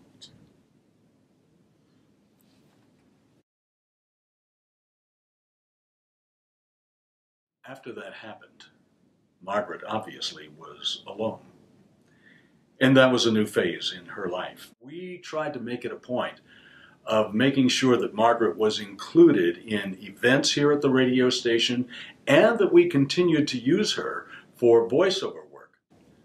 I have to say that Margaret lives the type. Margaret is the Tinkerbell of Salem, LA, KKLA. She always brings joy. She comes around here and she sprinkles her fairy dust of joy. She knows everybody. Everybody knows her. when you see her, you can't help but smile. And she always gives you a hug. She brings joy at every moment that she drops into. She's terrific, and we love her here. She's a part of the KKLA family. Hi, I'm Linda Swisher, and I first met the wonderful Margaret Kerry some 20 years ago at a Disneyland Fun Club show. And I was going there simply because my brother was selling this product there, and I happened to glance over and saw this lovely lady signing autographs, and I said, "Who is that?" And they said, "Oh, that's Margaret Kerry. She was the reference model for Tinkerbell in Peter Pan in 1953." And I went, "Oh my God, are you kidding me?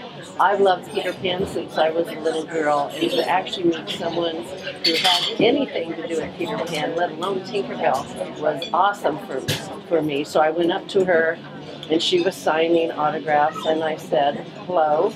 And I was seeing what she was selling her autograph for at the time, which I thought was way too inexpensive. So I approached her and said, "Hey, would you at all be interested in selling some autographs to me? And I would represent you and sell autographs to others." And she goes, "Oh, well, here's my card. Give me a call." And so from then on, we started doing some business together. But it ended up being so much more. It brings tears to my eyes because Margaret is so much more than the reference model for Tinkerbell or an actress. She's well-read, extremely smart. You could talk to her on any subject, whatever. She's extremely bright and well-read. But most of all, she's kind.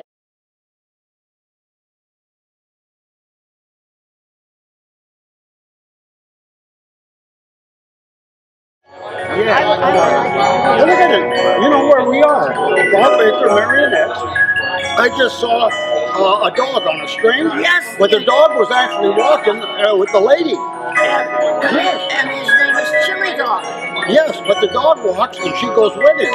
I thought you had to do it. Now look. Oh, see, the dog went. Now look at this. See, now these are real. Now what happens? The strings go up, and then she controls this lady. Do you understand that? This is the way it works. No, I'm an engineer. I know how this stuff works. This is real. She's not. And the wires go up and makes her move. I'm sorry. I think Mom's a little confused. I'm never confused. I'm younger than you. That's true. But then everybody is. Oh, look at that. Look. I've never seen one up close. Look at the eyes. Look at that. Aren't they marvelous? Oh my goodness. Look at that. Hi, how you doing there? I like red too, yes. Look at my shoes. Oh, we got pink shoes and I got red shoes. Look at that. And I got that's blue fantastic. shoes. Blue shoes. Yeah, well, what do we get? Well, that's very nice. That's very nice. Yeah, yeah. One time we were talking over in Burbank, and that we had been invited to talk to people. So anyway, Bob had finished his story, and I was invited to sit next to him at the table, and I told him, I said, "I love you. I've always loved you. I love engineers. I love anything that engineers do. I just think that the left-hand turn lane that engineers came up with in traffic is the greatest thing that ever happened." And he kept looking at me, and then I told him something, another engineer, and he said, "Well, I hate to disappoint you, but I'm not an engineer, I'm a designer." No, that's true. Because Walt asked me to do things, and I just kept my mouth shut and kept going. I got all the way past the monorail into more jobs. Somebody said, "Well, where'd you go to school?" And I said, "Well, I've never been to an engineering school, but the good part is, if I had to pay to go to an engineering school, I wouldn't have had the courage to design everything Walt wanted. And the good part is, every time he asked me to do something was different, I got an education and all the things, yes. So I did in 45 years, I did 250 projects. You could never get 250 classes in any engineering school and learn how to do 250 different things. Nor could you pick them out, because there's so much to learn, but you say, which one do I want? This one, you were doing it for Walt Disney. Yes. That was the difference. Yes. Okay. Yeah. It was easy to do. He just said, "Bobby, I want you to get started on what we're going to do. On the monorail. And so get started. No, he'd do that. He'd walk away. He'd walk off so you couldn't get a question in. But guess what? I have a piece of paper and a pencil, and I get to draw it my way. And he never did anything except walk around and watch what I was doing. No, monorail, he didn't have one thing to say. The omnibus, not one thing to say. We just did it. Same way with the fire engine. He said, well, let's do fire engine. Okay, I know how to do fire engine. And then he drove it all the time. So, how did you learn to give good hugs? Good hugs? Yeah. When the ladies are cute, you can't resist. Come on. See, there's nothing to it. You don't even need engineering school to give out a very nice hug. See, particularly a nice lady at Christmas time. I still love you. Okay, so, anyway. Yeah, but you're marrying another man next year. This is true. This is true, but I love you. Okay, anyway. All right. Thank you, Margaret. Thank you. Okay. I've had a bunch of names. A real bunch of names. Now that I'm going to get married, I have another name coming up, but it started out, my name was Margaret Lorraine McCarty.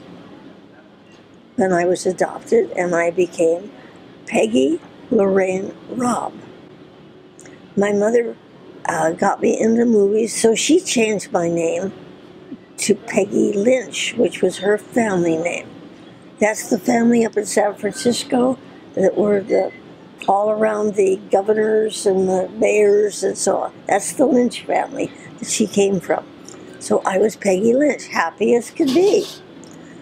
Well, I did an audition where I was going to do a big dance number in an RKO movie with Eddie Cantor. And I graduated from high school while I was on that. Bobby Driscoll was my brother in the movie. You know, he went on to be in the voice of Peter Pan and some of the acting for it. But anyway, there I was. I guess we're 3/4 of the way through the movie, and I'm talking to the star of the movie, this wonderful, wonderful man named Eddie Cantor. Only it wasn't. His real name was, I think, Isidore Iskowitz, and he changed his name to Eddie Cantor as a kid. He also gave the new name to Dinah Shore, who became the great singer. He was talking about names evidently to this actress, and I had never heard of her before. Peggy Woods. Well, it turns out she was a great actress, and she was saying that being called Peggy when she was 60, she didn't like it. So he decided that I should change my name right then and there. I helped him. I'm not fussy. What 18-year-old would love to have a new name, huh? It really worked. So he said, do you like your name, Margaret? And I never thought about it. I had never written it out that I knew of. And I said, it's fine, Mr. Cantor. And he said, well, why don't we call you Margaret? And then he said, my favorite actor is named Norman Kerry, Kerry. He said, good. So it's Margaret Kerry. But when I got married, I was Margaret Kerry Brown with a hyphen. And then I lost him, and I was married again to Jack Wilcox with 2 L's in Wilcox. So Margaret Kerry Wilcox. And now, at the age of 90, I'm going to be Margaret Kerry Bokey, my beau's name, and I will go into the sunset carrying that name. But remember, a name is all you own in the whole wide world. And the name Margaret, I was always pleased when I took it, and I found out that it means a pearl of great value. And I thought, yeah, that's me. Well, now I have a Disney story, a storybook story to tell you.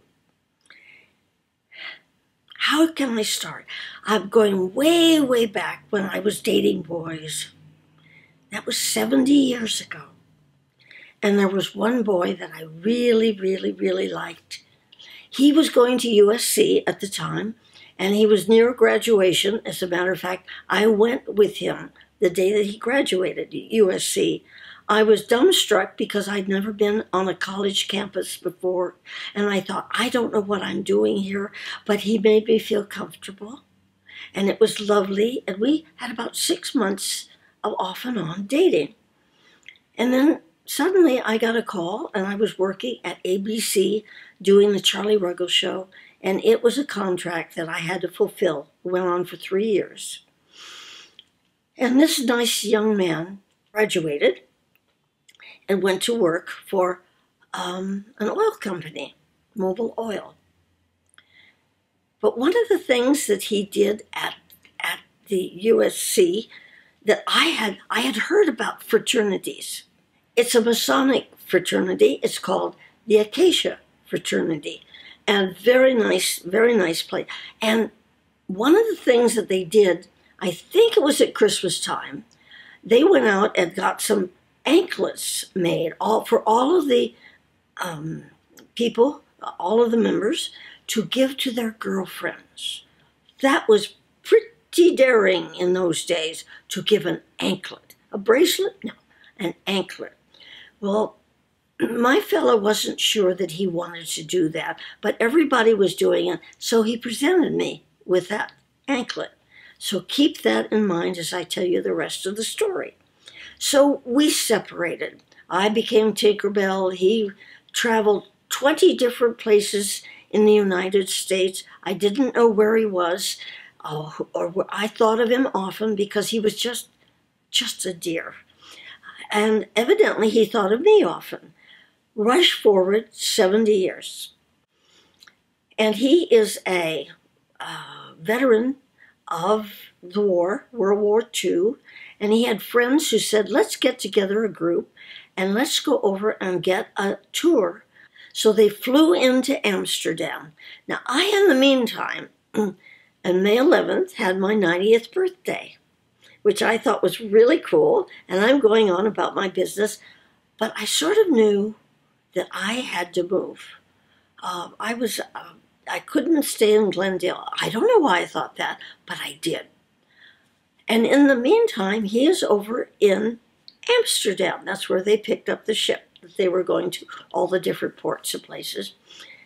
And he and his group of friends are walking down the street, and he looks over, and there is a store that says, Tinkerbell's Toys. And he turned around and said to his friends, I've told you I knew Tinkerbell. I've been in love with Tinkerbell all my life. And then he started to talk about Tinkerbell, little old me. Well, one lady there, her name is Sue. She is a go-getter. She said, well, let's get in touch. And she found my website, tinkerbelltalks.com. And sure enough, about a week after my birthday, I get an email forwarded to me, how would I like to get back in touch with one Robert H. Bokey?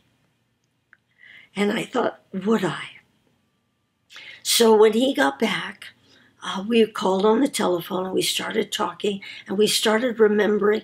And after the first telephone call that we had, I said, goodbye, God bless, hung up. And I walked right over to, I have very little jewelry. I am not a jewelry person. And I walked over, and there is the anklet hanging with my jewelry, with my couple of necklaces that I have. I thought, that's amazing. So I told him about it the next time, and he says, oh, you remember the fraternity. I said, do I ever? So I said to him, Robert or Bob, I call him either one. He either calls me Peggy or Margaret. We haven't made up our minds yet. I said, I'm going to be up doing the Andy Griffith Show, turning Mount Airy, his birthplace, into Mayberry Days in North Carolina. You live in South Carolina, in Hilton Head. Is there any chance of you coming up and meeting me up at Mayberry Days? He said, I have to have my 94th birthday first, and then I'll be up. And he drove 8 hours, and walked in as we were getting ready for the big dinner and they were setting up the table. And he walked in and saw me, and I saw him. And I grabbed his face and I kissed it. We have a picture of it. And then we stood there, and it was love at second sight. And right then and there, about 3 days later, he said, you know, where I live is not going to work for you. There's not enough going on there. When he saw me with the people and so on, he said, I'm going to buy you a house. And he did. We got married on St. Valentine's Day, 2020. We have a big party with the Disneyana fan club at the Smokehouse. And then he and I go off to Sarasota, Florida, and live happily ever after. Is that not a Disney story? He's wonderful. I have had 4 long days doing this documentary. I have stayed in the same costume so that the editing is easier. I happen to love the costume that works. I have been working with 2 absolutely fascinating people, one of whom does not know what a period is in a sentence. She knows what a comma is, she knows what a dash is, and three ideas all run together, and she's off and running. You have never, I hope you meet her. Her name is Christy Vaca, and she is really wonderfully wild and fun. She wants to do everything for fun, and she does it. And she's bringing up this marvelous daughter whose name is Bella, so talented, amazing, just amazing. She actually makes Spider-Man outlines in frosting on cake that's delivered to while we're eating dinner. She sits there and it's perfect. It's perfect. She has a Spider-Man on her shirt, which she did. She's so talented. She is just going to be one of our really top people. And her name is Bella. And she has the same last name, Vaca. And then there's Junior, and I hardly ever see him because that man is off and running, looking after people so that they can buy beautiful furniture of Pottery Barn. And he is so handsome, and he's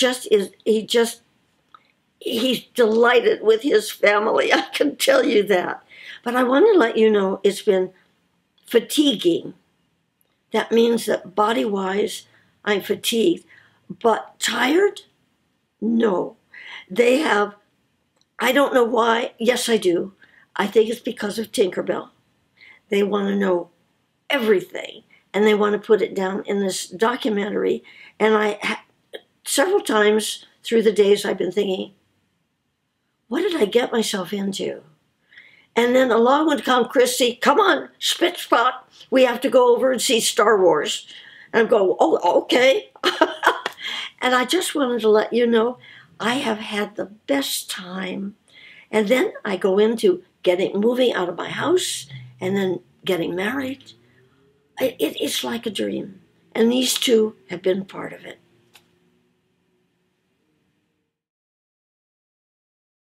All right, young lady, what do you want to know? Well, I will come clean. I want to know, what is your favorite word? My favorite word? Mm-hmm. My favorite word is love. What is your least favorite word? My least favorite word, hate. What is your favorite sound? Oh, music. Music, particularly, I like Al Hirt and jazz, and I love opera, but oh no, I like swing and music. What is your least favorite sound? A horn honking, because I've done something wrong then. What gets you motivated? Like, what gets you out of bed in the morning? Then I'm alive. I'm not joking. I wake up and I go, wow, this is great. What's going to happen today? And I tell you, I am annoying. It's a Tinkerbell thing. Tinkerbell is what's around the corner. Where is the next adventure? I have kind of a naughty question for you now. What is your favorite curse word? Dang. You like that one? It surprises everybody. Because it's not really a curse word. Oh, yes, it is. You look it up. No, that's what you say instead of saying the curse word. No, you look it up.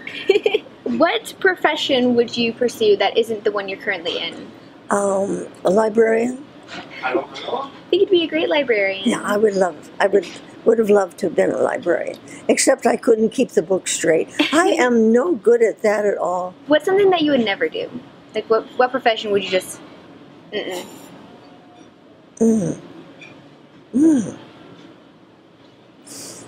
think a nightclub. A nightclub? Yeah, dancing in a nightclub. So, when you die and go to heaven, what do you want St. Peter to say to you when you get there? Enter. That's it? Enter. Because that says that you have done what you're supposed to. That one word says you're accepted. That's what. Alrighty. Does that make sense? Yes, it does make sense. Sometimes I do make sense. Sometimes. You just never know.